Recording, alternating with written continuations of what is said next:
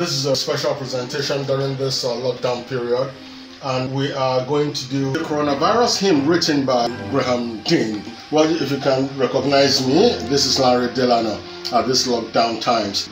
I want you to listen to the lyrics of this hymn. It captures every moment of the situation the world is in.